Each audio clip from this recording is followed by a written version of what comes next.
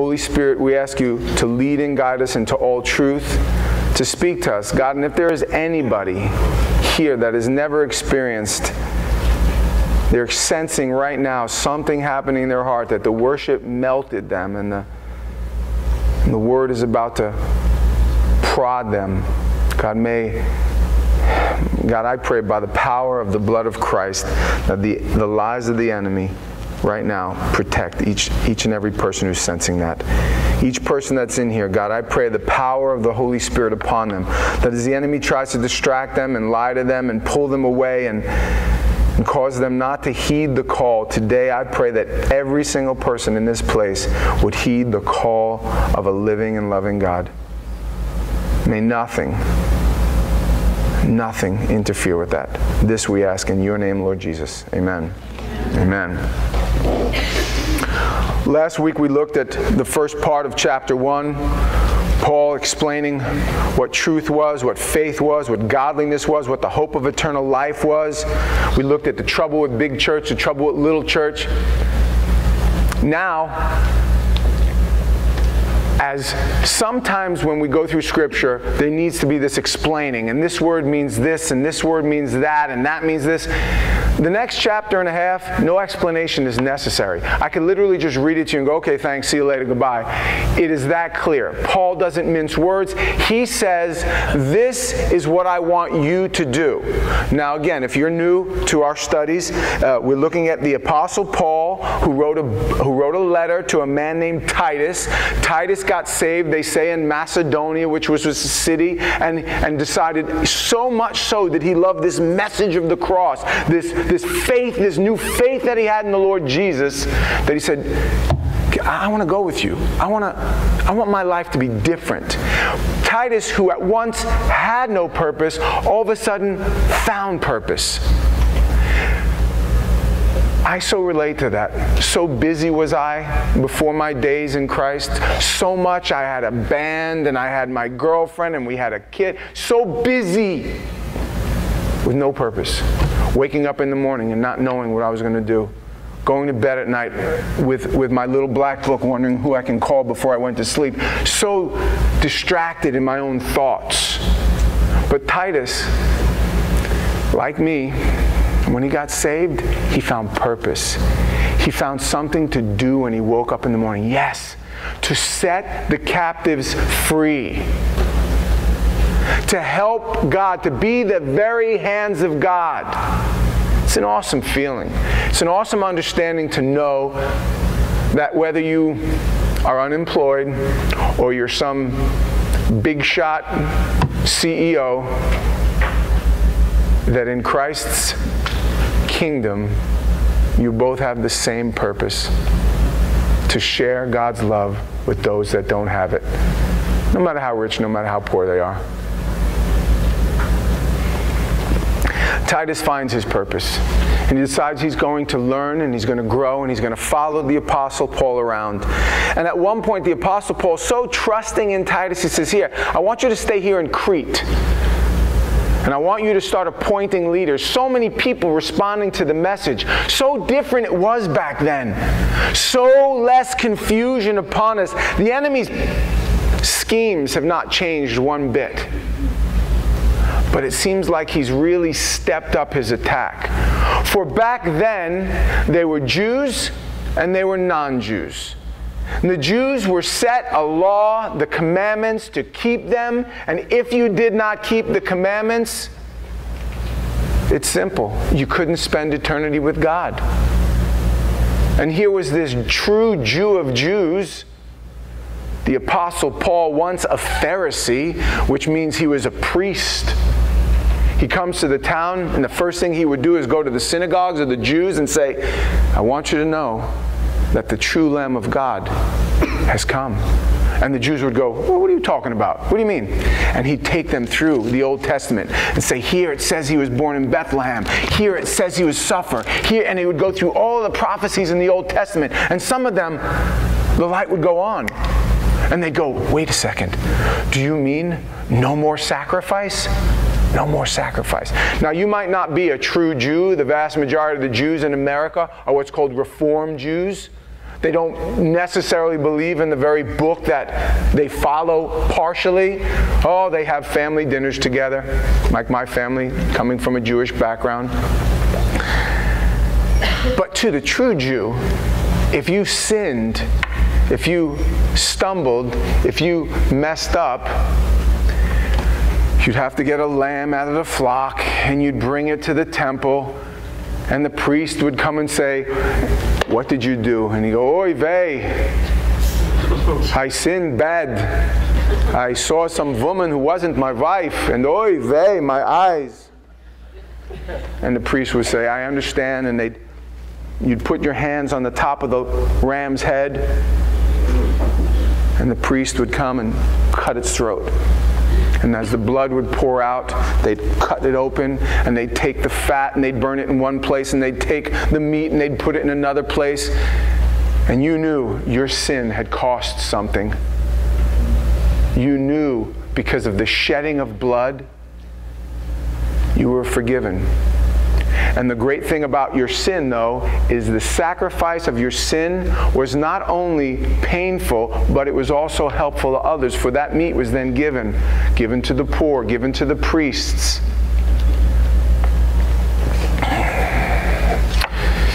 To the Jew, he heard that the Lamb of God had come to put away an end to sin sacrifice. No more lambs in the temple? No more. The Jew heard that message and they said, "Tell me more." To the non-Jew, to the Greeks who seeked wisdom, they would be in the Areopagus. They'd all get together and they'd speak of wisdom. They'd talk of Socrates and Plato. They'd speak of wisdom. They'd speak of karma. They'd speak of the great scale in the sky, how all your good deeds are put on one side and all your bad deeds are put on the other side. And if the good deeds outweighed the bad deeds, yes, you'd get to heaven.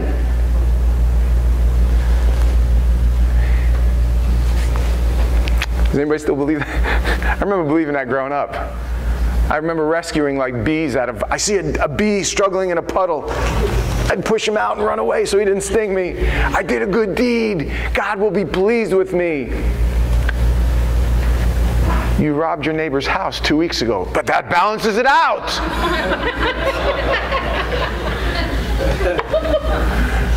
You guys that are aren't laughing because you think, wow, this guy's a criminal. No, you're laughing because you did the same thing. Who cares if I did this? I did, I helped an old lady across the street one time with her bags. Washes everything away.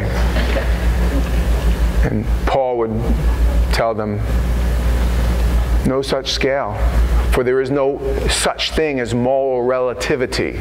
What? What's that? Well, there is a right and there is a wrong. Period. There is right and there is wrong. Morality is not relative. If you...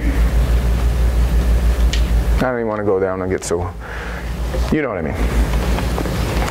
Paul would go and he would preach this message, and people, they responded, man. They responded. They said, really? There's forgiveness for my sins? For no matter how rich, no matter how poor, no matter what status, what color, forgiveness is the greatest thing in the world. If you've never taught your kids, me having multiple children, we tell them all the time, say you're sorry. I'm sorry. Say I forgive you. Say I forgive you. I forgive you. Sometimes it's not just what you did, it's the being forgiven that's the best. And to know testimony of my life, of violence and the pain that I caused, just to come to church and have somebody say, you're forgiven of your sins. Like, who are you to grant me forgiveness? And then I hear the story of the one who came and sinned not and shed his blood so that I may be forgiven. Ready? Of everything. I couldn't wrap my head around this, you see. I couldn't get, no, but you don't understand where I come from. I'm like from an Italian family, from New York, you know what I mean? We did bad things. Everything. No, but I had a girlfriend once and we went to this place and everything. I remember the weight the first time I went in. It was like, oh my goodness. Freedom, man. I felt like William Wallace in Braveheart. Freedom! When you tell people that, what's their response? Nowadays, depends what college you go to and what family you come from, and we don't believe that, and we don't believe this, and we don't teach that, and we don't do this, and we don't. Just came out, list of the top 15 godless cities in the country. I read it this morning. It's just insane. People don't want nothing to do with God. They hate God. I don't get it. It's like sometimes I just want to write back, what did God do to you? He just loves you, and he wants to forgive you their sins. It was that pastor from northern Florida. Where is he from? I don't forget where he's from. Ray Comfort. He says the reason people don't come to God is because they're afraid of being judged for their sins. The truth of the matter is they don't hate God, they hate themselves. They know what they've done. They look in the mirror and they see their sin written all over their face, and they just can't believe that they can be forgiven. You must embrace Psalm 32. Blessed is the man whose transgression is forgiven. Blessed is the man whose sin is covered. I tell you the same thing that Paul told Titus. He gives you purpose. He gives you freedom. He gives you forgiveness. And you have not earned it. You never can. You never will. You can receive it by just saying, I do. Very much the same way you get married. You say, I do. I do. That's it? That's it. Well, does that mean I have to go to church? Does that mean I have to give my money? Does that mean I have to become a Republican? Does that mean I have to find a church that everybody looks like me? None of that. None of that. You just say, I do. And that's what Titus did. And he grew in the Lord. And in the churches that were in Crete, there a man on a mission, he said, Paul told him, here's what I want you to do. I want you to start appointing elders, because so many people said, yes, I need freedom. Yes, I want it. Can you please? Oh my goodness. So the message started to spread like wildfire. Greece was being taken over by Christianity. Beautiful thing. Verse 4, chapter 1, the book of Titus. To Titus, a true son in our common faith, grace, mercy, and peace from God the Father and the Lord Jesus Christ our Savior. For this reason I left you in Crete, that you should set in order the things that are lacking, and appoint elders in every city as I commanded you. Again, please give you the background, because we're going to run through the chapter as we go. There's really no confusion here. Paul tells them, here's what I want you to do. In the places where the message is exploding, in the places where people are coming to the Lord in droves, I want you, as an appointee by me, to go tell these people here, in this church, in this home. Now, keep in mind, it wasn't giant churches. These were all home churches. Our church would be considered giant. There was 10 people that met in a house here. There was 10 people that met in a house there. There might have been 20 people that met in a park there. Crete was a little neighborhood, little tiny churches everywhere. Just a bunch of people who heard the message, said, I want to know more.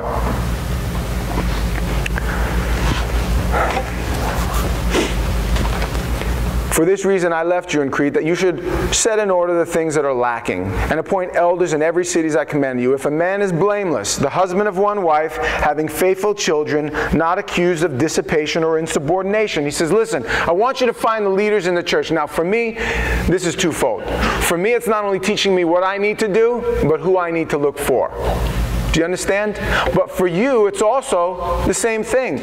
Maybe you're new in the Lord and you're wondering, when is it time for me to start serving God and not just receiving the Word? When is it time for me to look in the mirror? Or maybe you've been walking with the Lord just a little too long, and as I start to read these things, you're like, uh-oh, I'm lacking. And that's a good thing. That's called conviction. That's the Lord knocking on your heart. Please, new believer in Christ, the first thing that you should really aim for, God's not a cop. He's a doctor.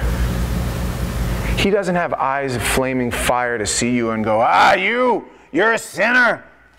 I saw what you looked at the other day. No, that's not God. That's not God at all. God says, I was with you when you looked at that. And if you need help to stop looking at that, that's what I'm here for. What a great feeling it is to know that God's not a cop. He's a doctor. You know what I mean? What a great feeling it is to know that you didn't come to the Lord, sisters, so somebody could look at your shirt and go, nice shirt. That's how you dress when you go to church? But God's so different. He says, you have a beautiful body, and it's for you and the man I've chosen. Wow, what a difference. What a difference in that statement. You understand what I'm saying? I don't know about you ladies. I don't know about you guys, but you ladies, aren't you sick and tired of men oogling at you all the time? Staring at your stuff? I mean, aren't you sick? It's like, at what point in time do you cross that line between wanting people to stare at you and sick of people staring at you? Are you all animals? I'll answer that question. Yes, we are. So he says here, I want you to find men that are blameless. Now notice it doesn't say sinless, it says blameless. What's blameless? It means somebody who's constantly confessing their sin to God. For no one is sinless, but as men and women, we can be blameless. The enemy cannot blame you. The enemy could look around and go, you did this or you did that. And you can say, I confess that to God. I am set free and I am clean. Amen. The enemy's so good. And you know, sometimes, guys, I want you to know that the enemy, he takes the form of your own brain. He crawls inside your head. And when I say you're beautiful, you're wonderful, God loves you, there's this voice in there that goes, yeah, but I know what you did last night. Yeah, but I know who you talked to. But I know what you did. That's the enemy. That's your flesh. That's the wicked, foul filthiness that the Bible says that you need to lift up the shield of faith that quenches every fiery dart of the wicked one. And when you hear yourself say stuff like that to yourself, you say, self, no. I am set free. I am clean. I am washed in the blood of Christ. I rebuke those thoughts. I don't hear that. Now, what does he forgive us of? Everything. I don't want to go through the list. I've done that too many times. And I sense sometimes when I do that, it really hurts people. Everything. Everything. Blameless, the husband of one wife, having faithful children, not accused of dissipation or insubordination. So your leaders in the church, your elders. Now notice there's first word used there is elders. That word for elders is somebody seasoned and older. You don't appoint a 20, 25-year-old as an elder. He said, I want you to look a little bit older. I want you to be a little seasoned, and you'll see why as he goes. And I want you to remember that their children should be at least in subjection. Now that doesn't mean that they have to be believers in Christ Jesus, but they have to be under authority. You with me? Now again, this is not my rules. I didn't make these rules. This is the Apostle Paul telling Titus how to appoint leadership in the church. This is what your leaders. But for you all, you should be able to look at this and go, yes, in my church, that's what it is. Do you know how many churches I know that are growing at such a fast pace that they're appointing people in leadership who should not be in leadership according to Scripture and using poor qualifications? I want you to be looking at this, and I want you to say, hey, Pastor, I saw one of your elders, he was out drinking at a club. Now, I don't want you to say that, but I want you to be able to say it. I want you to have the freedom to say that. I want you to keep your church pure. For a bishop must be blameless as a steward of God, not self-willed, not quick-tempered, not given to wine, not violent, not greedy for money, but hospitable, a lover of what is good, sober-minded, just, holy, self-controlled. Well, this sound like great qualities for people, don't you think? I want you to look at the men that we present before you as leaders. I want you to know that they have those qualities and those qualifications. And I want you men that are out there that are not in leadership to aim for them and to say, yes, that's what I want. And you could ask any one of us leaders who have attained these things. I don't say to you in arrogance, I've attained these things. I say to you in humble mercy from God that those things I was not, and now I am. By the power of God's love, by the faithful steadiness of every day seeking Him in prayer. I want to ask you another question that might change the game for you a little bit. Ladies, how many of you guys want a man like that? Let me read those qualifications again. Not self-willed, not quick-tempered, not given to wine, not violent, not greedy for money, but hospitable, a lover of what is good, sober-minded, just, holy, self-controlled. Doesn't that sound like a good husband to be married to, single sisters? Married sisters, don't you want your man to be like that? And I'm glad my wife's serving today. She'd be like, amen, brother, preach it.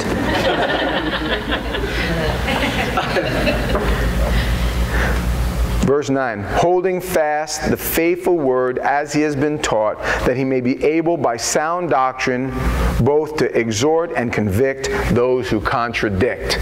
Now what he's saying is, because in the church setting, especially in a small church, you're going to have people that come in there for the wrong reason. And they're going to say, oh really? The Bible doesn't really say that. Now unless somebody is knowledgeable in the Word, has their temper under control, has a good heart, you got to be able to say, where did you get that from? Where did you read that from? Stop right there. That's false, and I don't want you bringing that into this church. I thought your church welcomed everybody. We welcome everybody who wants to be here, not everybody who's here to destroy everybody else's faith. The Bible talks about there being wolves among sheep. If you're a wolf, we'll find you out and we'll throw you out too, physically if need be. Right, Christian? Christian and Matt, that's our security team.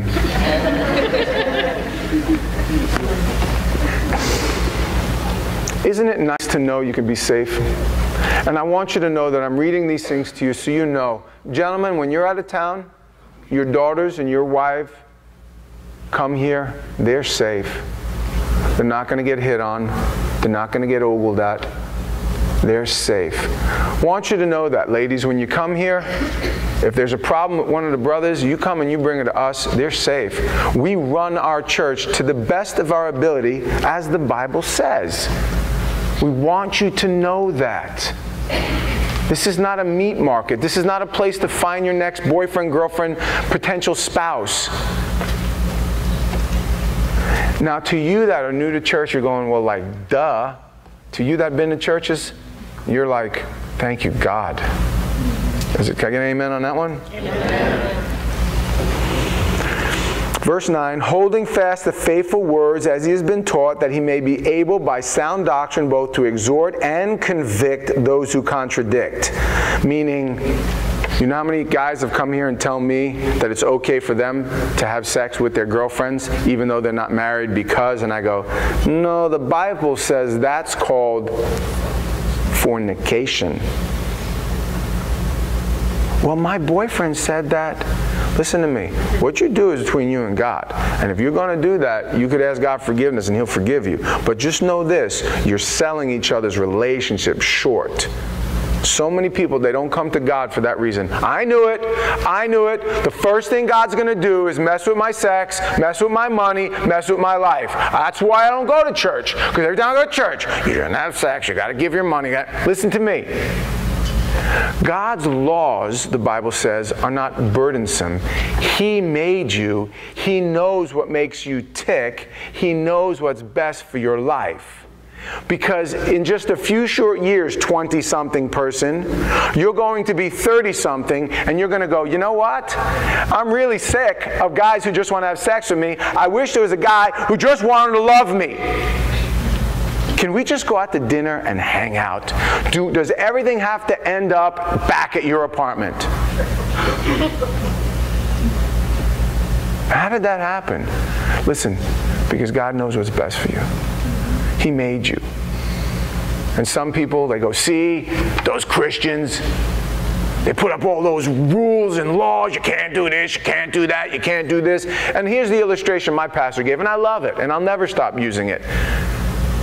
You ever see Tweety Bird and Sylvester? You know how safe Tweety Bird is when he's in his cage? People walk by, oh, that poor bird, he's in a cage. And Tweety's in there like... He says, no, I'm safe. These are my bars. The laws that God gives us, the rules that He gives us, the suggestions that God gives us to live our lives by, they're safety bars from the world. I said this on Wednesday. This is crazy, and I just thought about this the other day. I was like, listen, how many of you guys here never, ever want to be a part of an abortion, ever? Ever? Anybody? Oh, everybody, yeah. Guess what? Don't have sex, you won't be. Huh? Don't have sex out of wedlock. And if you're in a marriage, same situation. You don't want to have babies, don't have sex. Although, why would you get married if you didn't have sex? But totally different subject. If you don't want to ever be a part of an abortion, don't have sex. Doesn't that sound so simple? Hey, guess this. How many of you guys never, ever want to be in drug rehab? Question? Nobody? That's funny. I thought for sure somebody was looking forward to that. Guess what? Don't ever drink a beer or take a drug. Ever. Don't start with one. Not even one. Don't drink a beer now. You'll never wind up in rehab. But I like a little wine at the end of my day. Listen, you drink all the wine you want. As soon as God knocks on your heart and says, can I have that? Stop. I mean, that's what I did. I like drinking. I was never an alcoholic. I went out with my friends. I probably drank once in a while. I was never drunk at home. But I go out to the club. I just decided when I got saved, one of the things God did so supernaturally is He knocked in my heart. And He said, can I have that? And as a young Christian, I was like, yeah, I'm kind of sick of drinking anyway. And I never drank again. God's so faithful. God's so good. Now listen, young believer, mid-range, 2, 3, 4 years old, it's not always that easy. Some things God says, I'm going to leave that with you for a while, and when you get sick of it and you're about to vomit, then I'll help you with it. It's the strangest thing. Some guys I know, they get saved, and like one of the things God did miraculously was my mouth. I had the foulest mouth. New York, Italian family from the... I was like more creative than most. How you can combine words, you know what I mean? One sentence, I could say more curses in that sentence than there were words in the sentence. Overnight, the conviction of God fell upon me. But for you guys that have been walking with the Lord and you're still cursing, don't feel bad about that. You know how many times I'm around guys and they'll say a 4-letter word, oh, sorry, Pastor. And it's like, to me, you're sorry? If you feel that bad, don't do it no more. But don't feel bad for me. I've heard them before. Believe me, I've heard all of them. My mother probably told me them. God will take it from you. Don't worry about it. God will take it. He'll knock on your... When He says, come on, give me that. Just give it to Him. Remember, he's not a cop. He goes, did you just say that word? That's it. I'm getting you fired from your job. Do you know how many people believe that? God's mad at me now. Why? Because I said, you know what, the other night. Do you know how many people think God punishes them? It's insane the way we live, forgetting He's our holy and heavenly Father. His love for us is never ending. It's unabounding. It doesn't have... Could you imagine treating your child like that? Your kid stumbles. My son, 3, 4 years old, wanted to run around everywhere. You've heard this story. My son had a hobby at 3. It was throw as many phones in the toilet and the bathtub as he can. At no point in time did I ever duct tape his hands and his feet. You're never doing any. I never picked him out and put him against the wall. What's the matter with you? He was 3 years old. We laughed. He did it again. I was like, I know. He's costing me a fortune. I started buying my stuff from Best Buy and getting the warranty. It's like 16 phones in 2 years. That's too much. What was the thing? I don't get it. We found one in the washing machine one time. He doesn't do that anymore. He's 15. Had to outgrow it. Wow, did that sound good? Yeah, sometimes it's just time to outgrow it.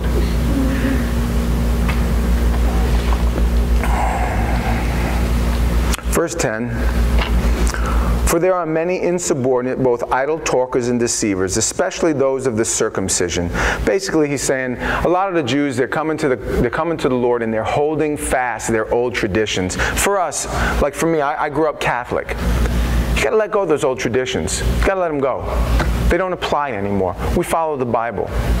You don't have to do the whole genuflect thing. You don't have to get the cookie before you leave. You don't have to do that anymore. But what if I take a little bit of this, like I had heard, if, in my house, you keep a dashboard saint, one of those saints in it, you get a little less red light and less tickets.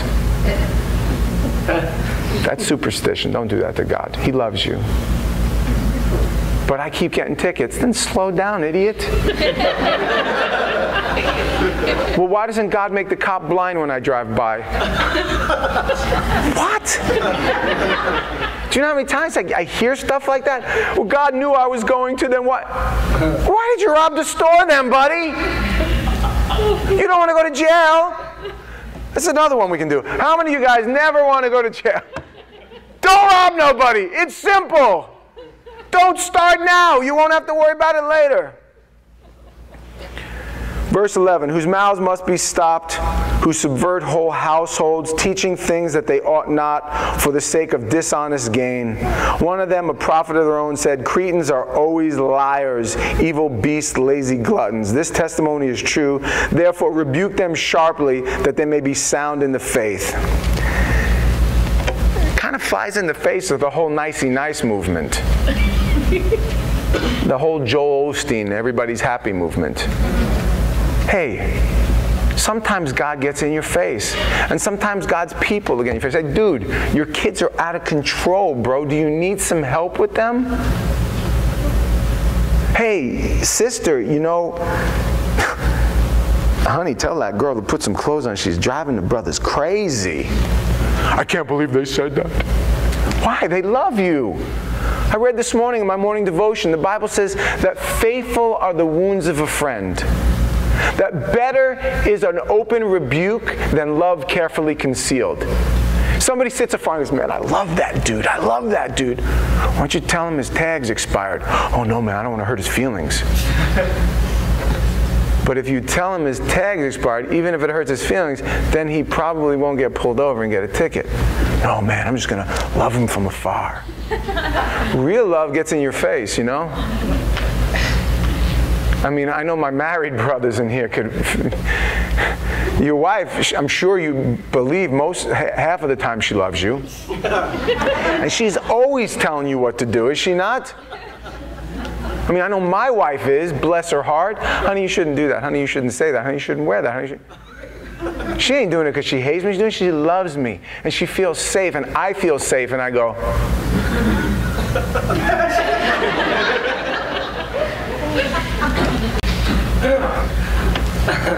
you know, I had no idea how screwed up I was until I got married. You feel me, Mark? Verse 14, not giving heed to Jewish fables and commandments of men who turned from the truth. And then I love this last verse he has in verse 1, in chapter 1. He says, to the pure all things are pure, but to those who are defiled and unbelieving, nothing is pure. To the pure all things are pure. You ever see those people? They can make a sexual comment about everything you say. It's like, that's what I loved about The Office. They took that to a new level. If they said, that's what she said about everything. You guys are Office fans. That's what she said. That's what she said. It's like, wow. You hang out with some people and it's like everything you say is something perverse. It's like, man, I thought I was wicked in my non-Christian. People are even more now. To the pure, though, all things are pure. And that's what we want to rejuvenate, renew, wash ourselves down. Your kid says something that in the old days you'd make a comment on. Somebody says something, I love that. My wife is so like that. My wife says things all the time that I look at her and I go, you have no idea what you just said, do you? It's the funniest thing that happened. I have a 25-year-old daughter. When she was 23, there was an interview on TV of a woman who said a word that you ought not ever say to a woman. I'm not going to tell you which word it is. I'm not even going to. It's that bad. And she looked at me and she said the word and she said, what is that? I went, where did you hear that? This woman just said that on TV and there was a whole big uproar and I was like, I love you, baby. She had no idea what the word, she never heard it. To the pure, all things are pure. But again, he says, to the undefiled and unbelieving, nothing is pure. But even their mind and their conscience are defiled. They profess to know God, but in works they deny him, being abominable, disobedient, and disqualified for every good work. Let me explain to you what he says here. You have the right in your church to expect more from your pastors, from your elders, and you have that right. If you go outside and my truck has a pair of balls hanging at the back of it, you got to say, dude, are you serious? How old are you? You have the right to expect that. At some point in time, you grow up and you just go, you look and you go, man, wait a second, I'm 35 years old and I have 2 bull balls hanging from my truck. I need to do something about this right now. You know what I mean? Geld your truck, man. Fix it. Believer, to the pure all things are pure, but to them that are defiled and unbelieving, nothing is pure. Even their mind and their conscience. Boy, I'm glad my wife's not in here. I'm going to be in so much trouble later. So much. Continuing, but as for you, verse 1, chapter 2, speak the things which are proper for sound doctrine. Now he turns his attention to Titus and he says, listen, here's what I want from you. I want you to speak things that are sound doctrine. Doctrine is teaching what is right. I want you to teach what is right. I want you to speak the things that your older men are sober, reverent, temperate, sound in faith, in love, and patience. Listen to me. That word for sober is the only one I need to interpret. That doesn't mean not drunk. That word for sober means to purposely temper your own freedom. Purposely temper your own freedom. That's to be sober. To go, you know what? I can go out and do anything I want because Pastor said that Jesus will love me no matter what. But I'm not gonna, because it will displease God. It will wreck my house again. A little emotion I'm going to throw at you. Stay with me because we're gonna finish right after this. I remember doing stupid things and going back to my house and driving back to my house and on the way back to my house going, I can't believe I did this again. I hate the fact that I can't stop doing this. Does anybody know what I'm talking about? Because I could not temper my own freedom. And yes, the Lord loved me. and so disappointed with a heart of love he still was at me. At one point, I was like, I gotta be more sober in my life. I gotta stop this ridiculousness. Does anybody, am I alone in this? To see that look in my girlfriend's face, who is now my wife, again, to tell her,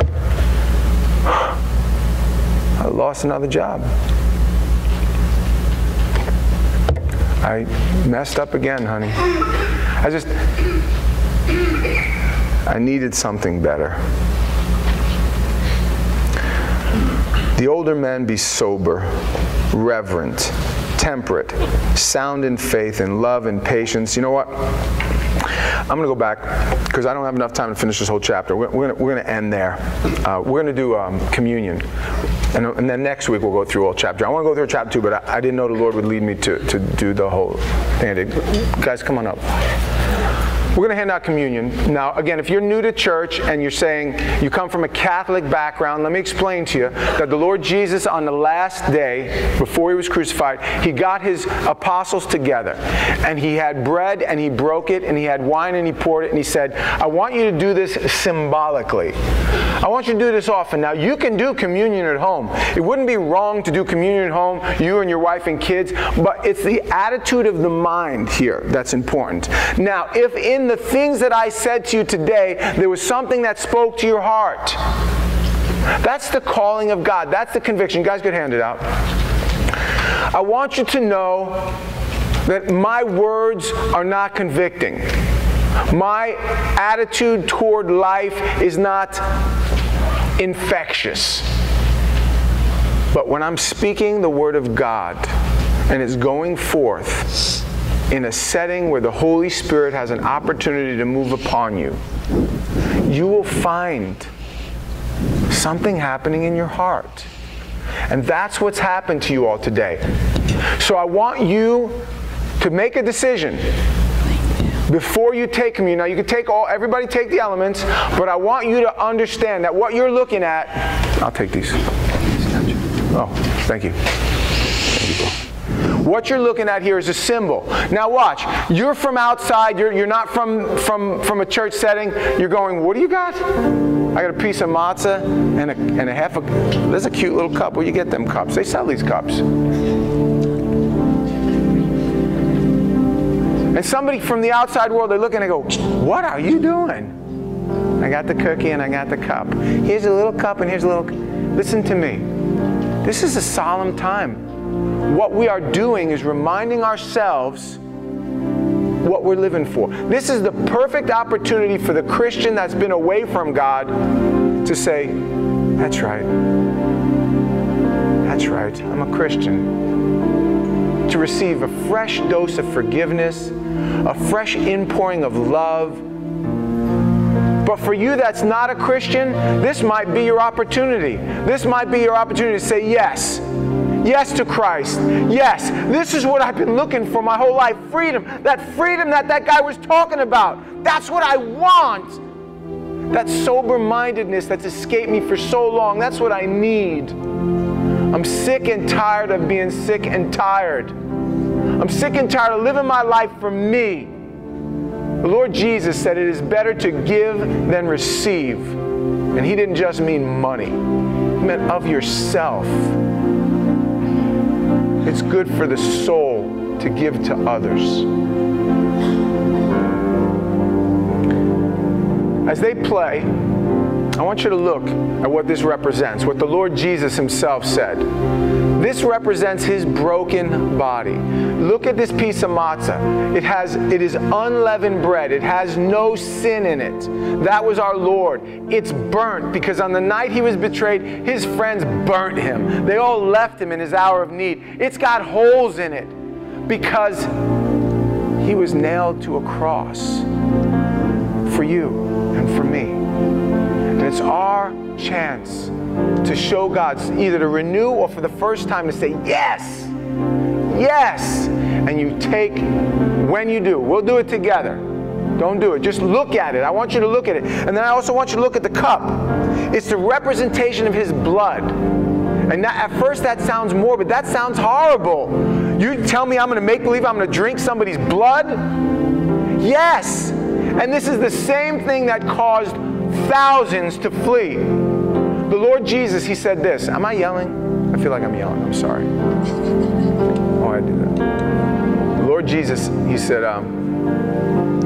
if you don't drink my blood and eat my body, you have no part with me. And his followers, not his apostles, but his followers, not those that were serious about having a relationship, but those who are serious about getting something for nothing. They said, this is a hard saying, who can know it? And he said to them, does this offend you? Does this offend you that I tell you to eat my body and drink my blood? He says, don't you understand that I'm speaking spiritually, symbolically? You don't understand these things? Don't you have even the smallest amount of understanding of spiritual things? That what the world deems as ridiculous and silly, this is not for me, this is for you. This will renew your heart, will renew your mind. It will remind you of the first love. In the book of Revelation, he says, return to your first love. Do you remember when the fire was hot? Do you remember first getting saved? Do you remember first meeting your wife or your husband and just being absolutely stunned? I remember the first time I saw my wife, I was I'm telling you, in Italian we used to have a word for thunderbolt. She struck me. I could not believe how beautiful this woman was. So madly in love from the second I saw her. I want that feeling toward God. I want it again. I want to be so crazy in love with God because I know He's got the best for me. I believe that. So think about the things that I just said. Looking at that and looking at this. I'll come back after they play a little bit and I'll make up. And we'll take together as family. You made the light, you made the night, you called it sky, you called it sea, you made the day, you made the dark, told wings to fly, gave life to the deep.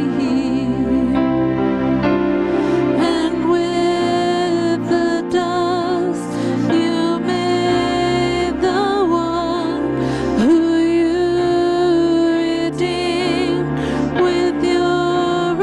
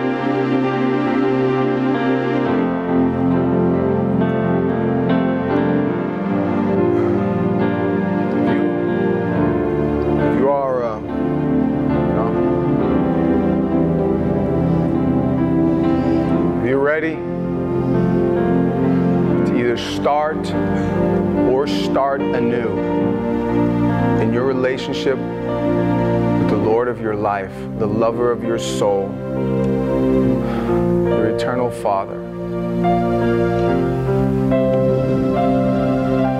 Show Him and show yourself.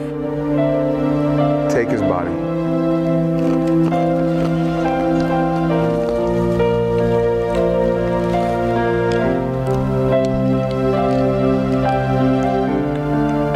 If you know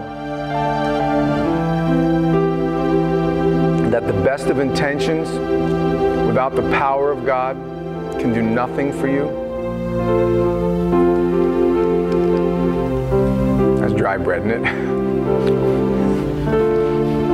Is that disrespectful? No. Okay. This is the power of God. This is the symbol of His power. His blood that set you free. The Bible says that this is the cup of the new covenant. Remember how we talked about the sin sacrifice? You're saying now, you understand there's nothing you can do for forgiveness. Doesn't matter how many good deeds. It doesn't matter. Doesn't matter. You're accepting the forgiveness of God based upon what He did. You see, He paid a debt that you owed because you couldn't pay it. You've been set free. He went before the judge and He said, paid. Are you ready for that? Partake.